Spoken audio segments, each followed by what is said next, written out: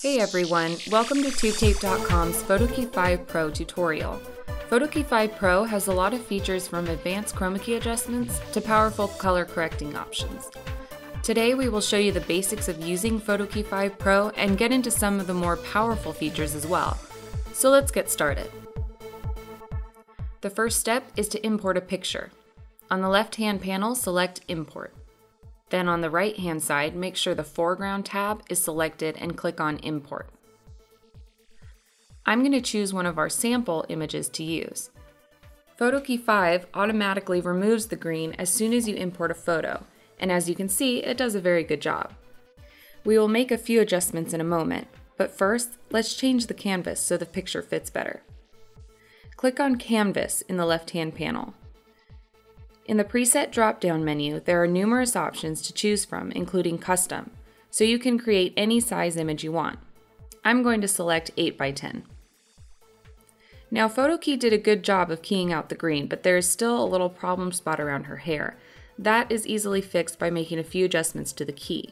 Select Key in the left-hand panel. There are a lot of options for perfecting the key. We should only need to make a few adjustments to get the key perfect. Under Matte, we are going to adjust the Erode and Expand tool and set it to a -2. That mostly got rid of the halo around her head. But we are also going to use the Edge Color tool and set the Subtract setting to about 45. And that looks really good. For the most part, if you follow the rules for shooting on green screen, you are going to need to make very few adjustments to your key. If you have some problematic images though, PhotoKey has the tools you need to fix it. So now that we have a nice key, let's import a background. Now go back to Import, select the Background tab and click Import.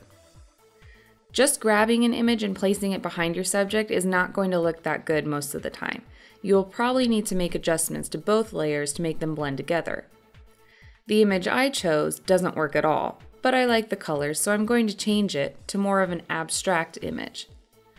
So first select Position. Make sure the Background tab is selected, and then I'm going to scale it up till it fits the canvas. Next, go to Filters again and make sure the background is selected, and I'm going to adjust the defocus setting. Turn the bloom down to about 25% and increase the blur to about 25%. I'm also going to change the levels and increase black to 15%. I'm pretty happy with that. Next, we need to make some color corrections to our model so she blends with the background better. We're still under Filters, and we're going to select the Foreground tab, and let's first change the levels. Turn the black up to around 20% and the white down to about 93%. Next, I'm going to change the color temperature. You can see that lower numbers will make the image warmer, and higher numbers will make the image cooler. I'm going to set it to about 5200 to warm up the images and blend it with the warm tones of the background image. Also, I want to add a little more saturation to the image, so I'm going to turn that up to about 1.2. The last adjustment I'm going to make is to add a bilateral blur. This tool works great to smooth out skin tones and remove blemishes. I'm going to turn the blur down to 65.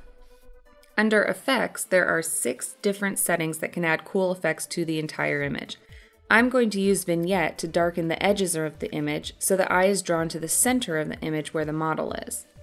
Next thing I want to show you is the Overlay feature. TubeTape.com has many frames, magazine covers, and other overlays to use in PhotoKey.